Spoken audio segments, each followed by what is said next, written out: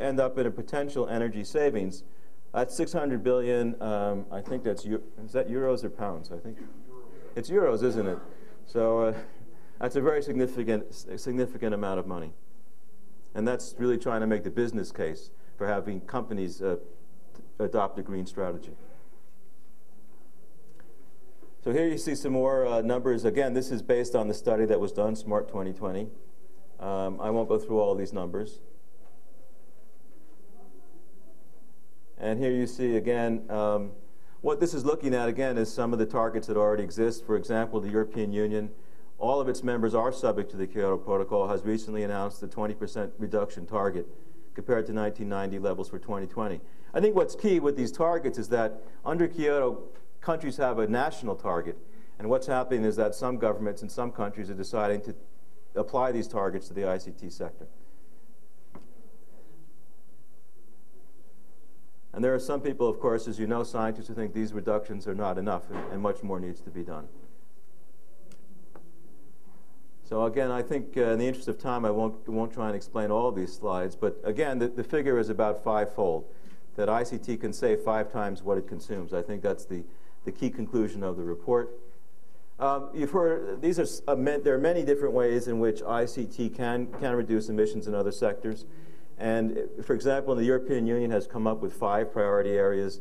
This report suggests some other priority areas such as smart buildings, which there's a very striking lack of standards for the use of ICTs to produce smart buildings, better supply chain management, e-commerce, etc. And here you see more information about the smart motors is another keys in this report, another key area to apply ICTs. Dematerialization, replacing things with bits, smart logistics, etc., etc. And the smart power grid as well. So here is the impact of some of these phenomenon.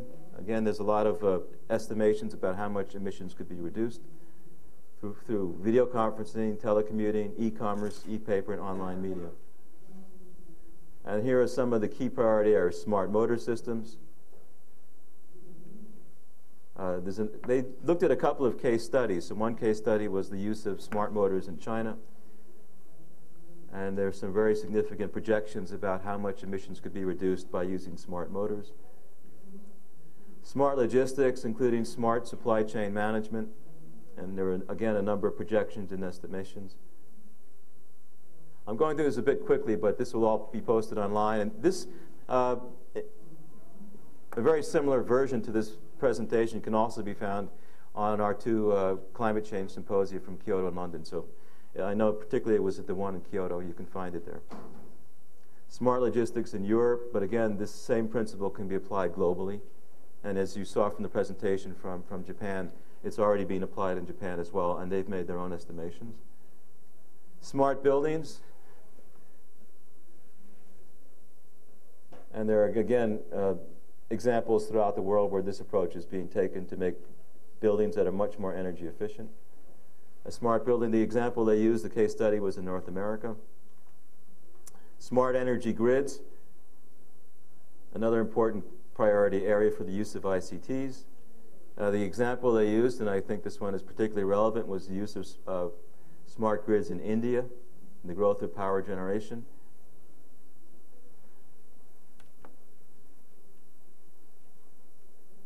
And this is quite a bit of detail about the Indian system, which I won't go through. But you can see that there's a tremendous, again, based on this study, there's tremendous room for improvement of the Indian power grid to make it much more energy efficient. And all of this, of course, requires the use of ICTs to enhance the system, and they can be used in almost every step in the system to increase the system. And then generally, technologies, short-term, medium-term, long-term.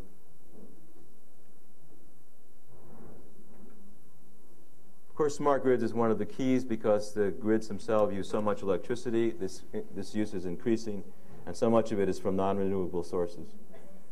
Smart opportunities.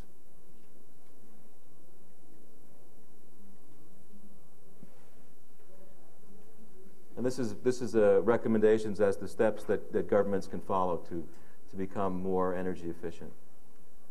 This is some new, there's a lot of new information here, so again, we'll post this presentation. It's been upgraded quite a bit.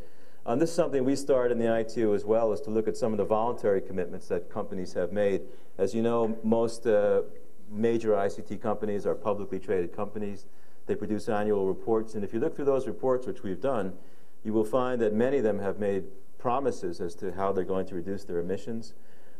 Many CEOs have made public statements about this, so this is a list of some of these statements and commitments. In fact, Cisco is on here, as is British Telecom, Dell. This is the commitment from GESI to develop an agreed industry-wide methodology, and in fact, in that effort, they're working very closely with the ITU. Put more emphasis on climate change issues in supply chain work. Ensure that these matters are fully considered by organizations that set technical standards, and that certainly, as I mentioned earlier, you saw the resolution from Johannesburg that this work is now one of the high priorities in the ITU, and in particular the need to develop the right standards. Work with organizations in key opportunity areas. Again, it's a question of setting priorities as to how to, right now, where to start to best use ICTs to reduce emissions in other sectors. And of course, work with public policy makers. So I think those are GESI commitments, but there are also things that this coalition could also be involved in bringing this kind of message to the various different entities that are named here. I think they're in Brussels now. They recently moved, so this is the GESI contact information. So with my apologies to Luis Neves, that's his presentation. I really had hoped that we would have been able to have him make that from Bonn, but as you can see, the technology is still working out the kinks, so maybe next year we'll be able to do that a little bit more easily. So I'd like to again open the floor for discussion about, I think I'm beginning to develop a couple of points of things that we can do as a group, but I'd certainly like to hear more input and thoughts about, concrete suggestions about what we can do. Yes, Heather, please. Where's a microphone, please?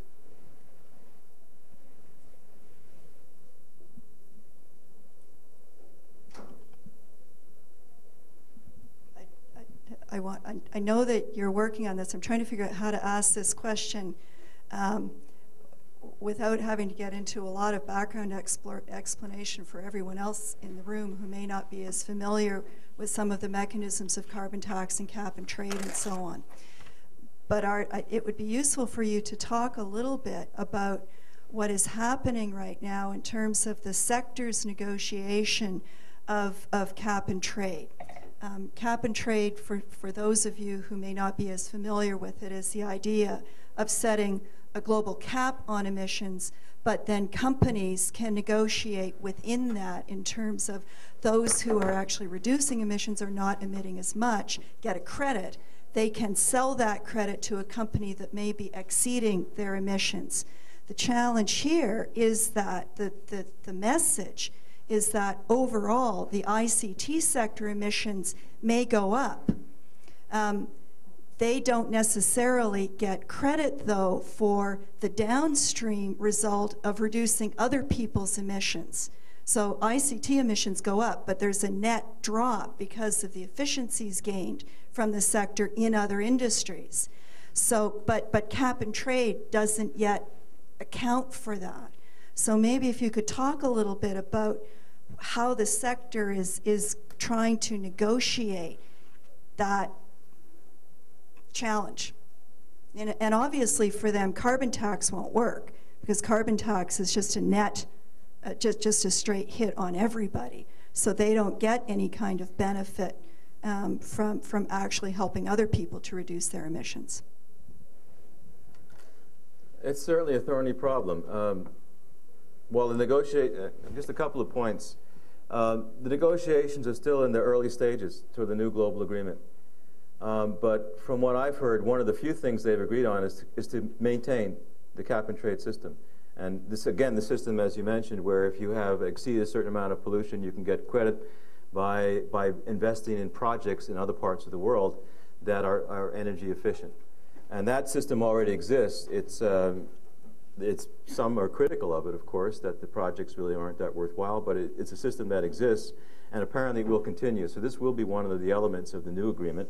It's one of the very few things we know, because most of there's still very little detail yet on what the new agreement might look like, and there's really no draft existing. But that was one of the first agreements that were made. In the negotiations as well, I think we've already talked about the fact that ICTs are not getting as much prominence as probably the people in this room think they should. There were a couple of governments that would like to see sector-specific approaches.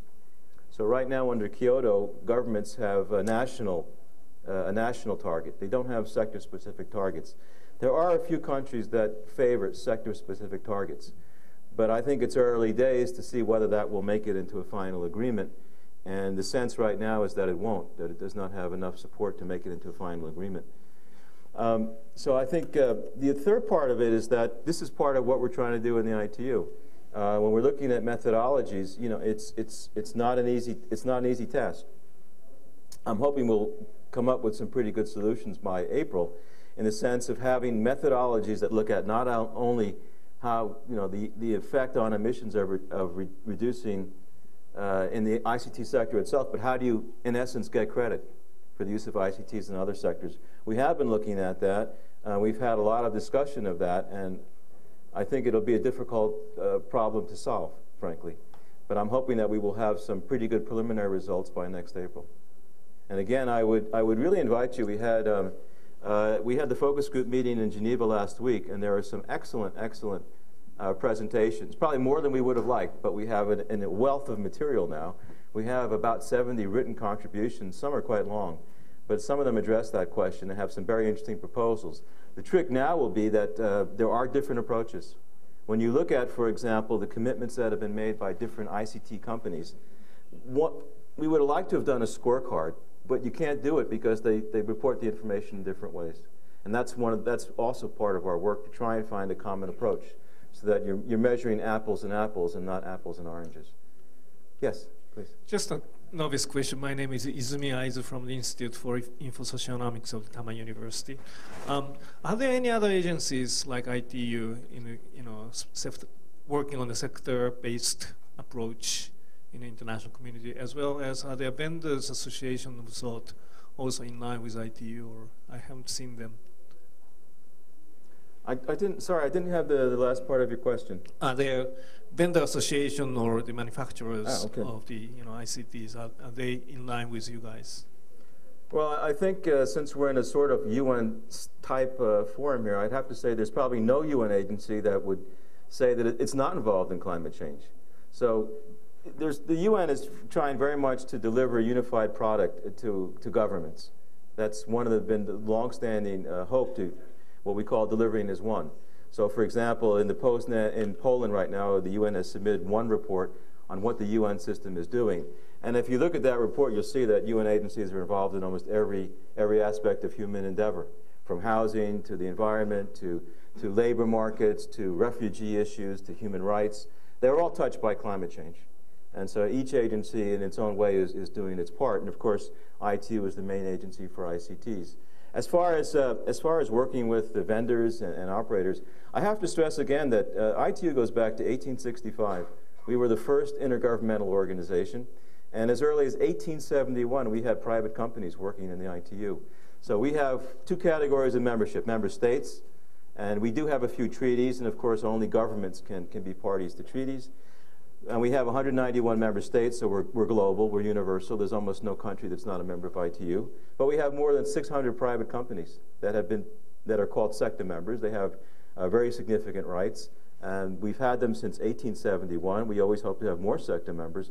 But in the area of standards, they take the lead role. If you look at the contributions to the focus group, for example, they're from Alcatel-Lucent, they're from Samsung, they're from Sony, they're from Hitachi, from companies all over the world. And again, I would stress that the focus group is completely open, so that any of you in this room can participate in the focus group and make contributions. If I may, what Yes. I meant is like, WITSTA or the ITAA or these trade associations, focusing on the IT or ICT areas. Are you working with them or not? Or are they coming to work with you? It depends on the subject, but again, in the area of climate change, we're trying to be as open as possible. So when we had our symposium in Kyoto and London, we invited speakers from from groups, from trade associations that are not members of ITU. And the same with the focus group. Any entity, any person is open and can participate. These meetings are all been webcast, and anybody can make a written contribution. The only caveat I would say is that we are now establishing deadlines for contributions, but it's a very open process. Yes, Tony? Yeah, I just wanted to, you just were talking about the sector members, and I'm just curious with the resolution that was recently adopted, I'm assuming that was that was for governmental members only, but I might be wrong. Did the sector members participate in that resolution at all? And in terms of the targets for climate change and ICTs? Well, I mean, the way the resolution is generated, it was tabled by, there were different proposals from governments. A number of governments made proposals for a resolution. I don't want to talk so much about ITU because I think I want to focus on the coalition, but I'm happy to answer the question. The way it works at an assembly or at a plenipotentiary conference is that the governments made the proposals. In terms of a resolution on climate change, there were some different viewpoints. Some of the proposals came from regional groups of governments. In the discussions about the resolution, sector members, our private companies, were open and certainly able to participate in the discussions. In fact, the person who led the discussions to come out with the final result of the resolution was from British Telecom. So British Telecom led the negotiations toward that resolution. Formally speaking, when the resolution's adopted in plenary, it's the governments that have the decision-making power in plenary. So, but again, the private sector has a very strong role in all of that work, and the resolution itself does address itself not only to governments but to our sector members, and encourages them to, as I read out one of the provisions, it talks to companies to try and reduce their emissions, and also there's language in the resolution, which I don't think I put on the screen, encourages not only governments but private companies who are sector members to be involved in all these processes, in particular the negotiations in Poland. But let's, I hope we can get back to the coalition. Again, I really would like to hear some concrete suggestions for what we can be doing to make a difference. Yes, somebody who hasn't spoken before from China. Hi, my name is Liu Chuang from Chinese Academy of Sciences, and I'm a representative of the Chinese Association for Science and Technology in the IT and climate change. So, and I have a suggestion to the ITU for the ICT and the climate change. I think there are two things at least we are the advantage for us to do. One is the green ICT. So that is how ICT industry can reduce emission, carbon emission, and I think the lady from Japan gave a very good presentation about how to calculate and provide a good in the methodology. So at least this is for very good for us to exchange ideas. And I think this need to continue to work on this. This is very useful for us. And the second, I think that's for the ICT can do is definitely this how use ICT technology to do the climate change research and also early warning, and this is focused on the applications and the quick response and the disaster mitigation, several things. And this morning, I think a gentleman from NEPA gave a very good presentation about that. So I think at least the two things for us to do, and I think that's a more broad areas, more great job for us to do. So from China side, I would like to say a little bit word about the China. So in China Association for the Science and Technology, they set up two special national committee. One is National Committee for the ICT, and another is the National Committee for the climate change for environment. So and this morning, like I said, this is very good. We bring the two together. So normally in the ICT person, there is another area, And the climate change, environment issue is another professional issue. So there are two different groups. So and at the end now we linked the two areas together. This is excellent job from my personal point of view. So I think there's a China Association for Science and Technology, and really want to join this because this association there are 1,000 scientific communities in China, and then collect all the high-level professors, and also we work together with the China government, and give some suggestions and advices to the government. So we have a very strong influence to the China government.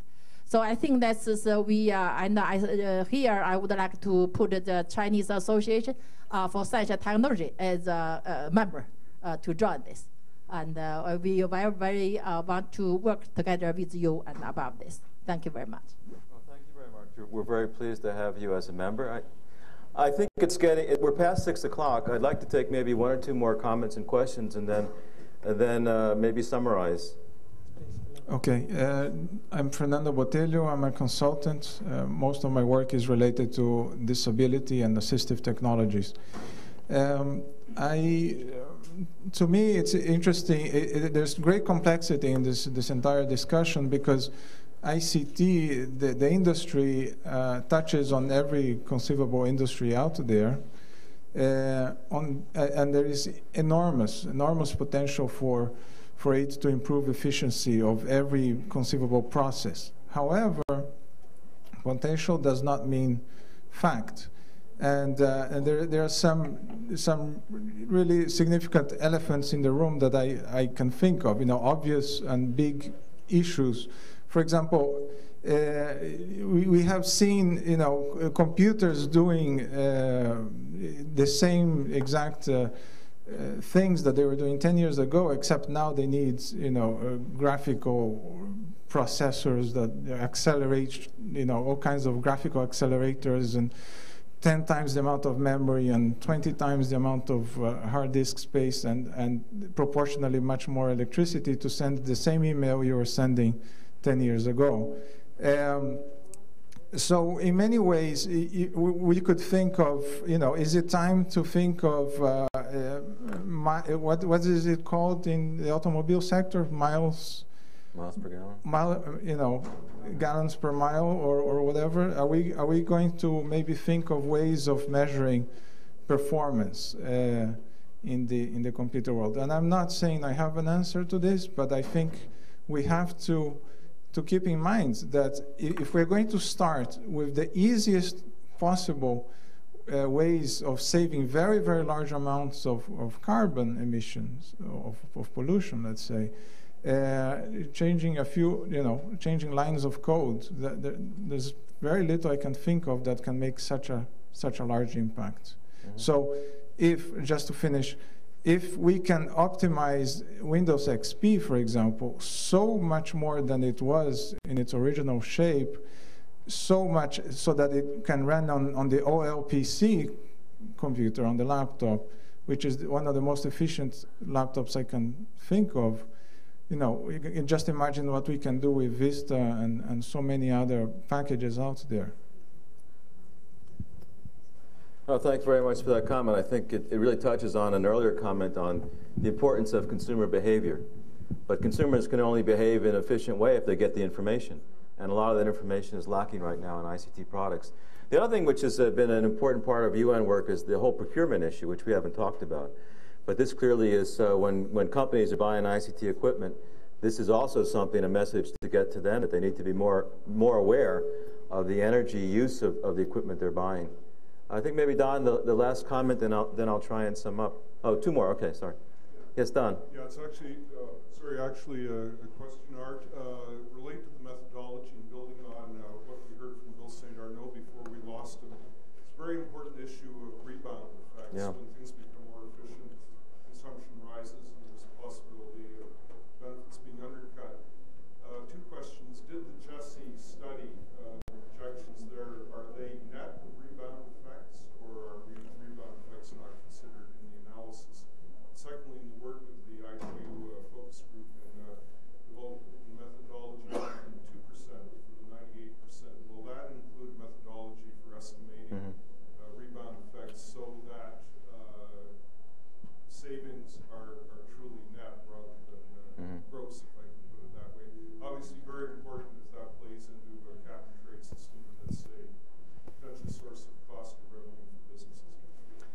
I can answer part of the question, Don. I'm not sure about the Jesse study, to what extent they measured that effect. With respect to the ITU work in the focus group, we discussed that last week in Geneva. And we have, using the formal procedures that we have in the ITU, as you may remember, in standards work, there's something called a liaison statement, where you ask another standards body about what they're doing. We have sent some statements out on this effect to ask the OECD, among others, who are more the economists and more expert in that area, what they think, and to what extent we should build that into our methodology. One thing that we did ask is we asked the European Commission, and when they developed their codes of conduct, whether they had considered rebound effects, and the answer was no. When they came up with these targets in Europe, apparently they did not worry about the rebound effect. But it's an open question for the focus group. We're now asking for input into it, and we'll see what the reply is and how we can accommodate the replies. I think there was one more request for the floor from CDSMS. And by the next meeting, I'll know your name, but... Okay. Is the microphone on? Okay. My name is Jaya again from CSDMS. I have a suggestion for the Dynamic Coalition. We conduct an annual conference in India, and the next one is announced for August. And my invitation is for consideration for our next meeting. So 6-7 months down the line, we would have had some more concrete,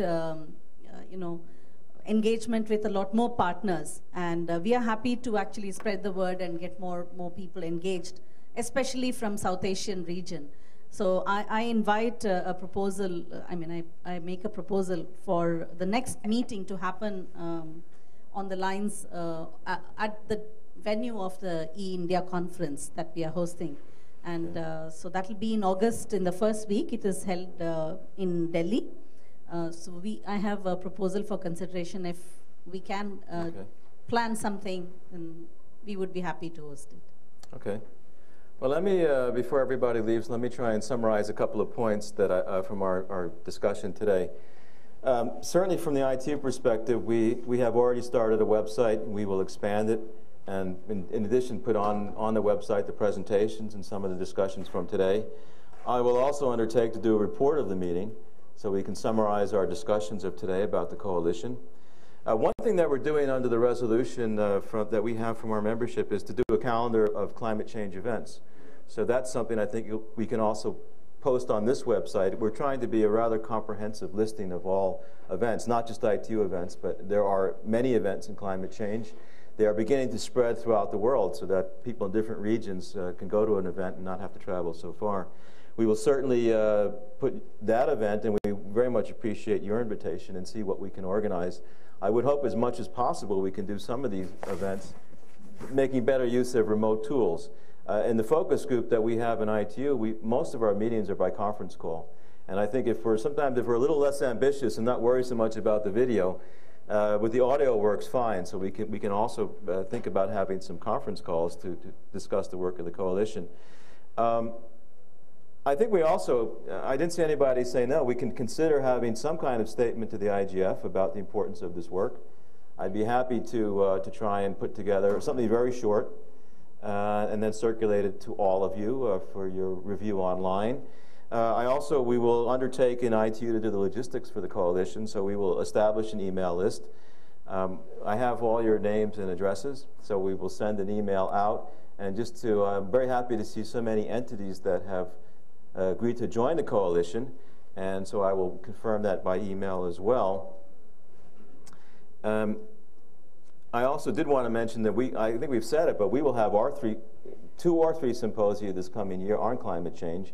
We also are trying to have them in different parts of the world so that people can travel much shorter distances if they want to participate. And that will be in our calendar of events, but I can mention we will have one in Ecuador in July 9th to 11th. We will have an event in Cairo. I don't know the exact dates, but probably sometime in late September. And we're also talking with Korea about having an event there, which is probably the closest location to here we are in India. So we will, I think, exchange information about that. Now, in the report of the meeting, I'd like to just summarize our discussions, but I think it would be add to the report very much if each organization present, and that's why I think some left early, could maybe send me a paragraph, not more. I don't like to, let's not do a lot of homework, but a paragraph on your key activities in climate change. So I would ask every one of you from respect of your entity to send me a paragraph, no more, on your main activities in climate change. And again, I would invite any further suggestions about what the coalition can do. And then we can post that report online, as well as trying to develop a joint statement in terms of internet governance. There is a lot of work going on in climate change, and I think it's important that we try and focus as much as possible on the internet aspects of it. And I think we've had some good discussions this morning, this afternoon. From my own perspective, I think the issue of data servers is an extremely important one, and I hope we can interface a bit more with some of the ongoing work in that area. So maybe to summarize, we will create the email list so that we can all talk to each other very quickly through the email. We will have a calendar of events. We will take on board the idea of having some kind of get-together, either virtually or physically, in connection with the END event. I will do a report of the meeting, but I will ask for your input, a paragraph per entity, as to your main activities. I will circulate a draft statement. And again, I would invite further thoughts about what you think this coalition can do. The spirit of WIS is very much of the IGF is multi-stakeholder approach. We are almost there in the ITU, but there's still constituencies that we don't completely address. And so I think this is a very important adjunct and a very important way of working to really bring all of these different viewpoints together. I also would ask everybody to think a little bit about what we can do in terms of consumers. I think in the end of the day, consumers are going to be the ones that make the difference. There's a great, and I'll close, there's a great old blues song that, everybody wants to go to heaven, but nobody wants to die. Everybody wants to save the planet, but nobody wants to turn off their remote, and they don't want to turn off their laptop, but sometimes you have to do it. So I think I'd appreciate input, what we can do in consumer behavior, and thoughts about that, how we can inform our work both to governments, but also to consumers as well. And in our work methods, we will, of course, try and set a good example. So I want to thank everybody very much for their participation both this morning and this afternoon. I think it was good to have our first physical meeting. I feel a bit more dynamic now. I'm hoping by the next time we all get together, the technology will allow us to work even better in a remote environment. And again, thank you all very much, and probably see you around the next couple of days. Excuse me? Share your mail ID in which we have to send. My email. I'll send it around. I have the list, and I'll send it around.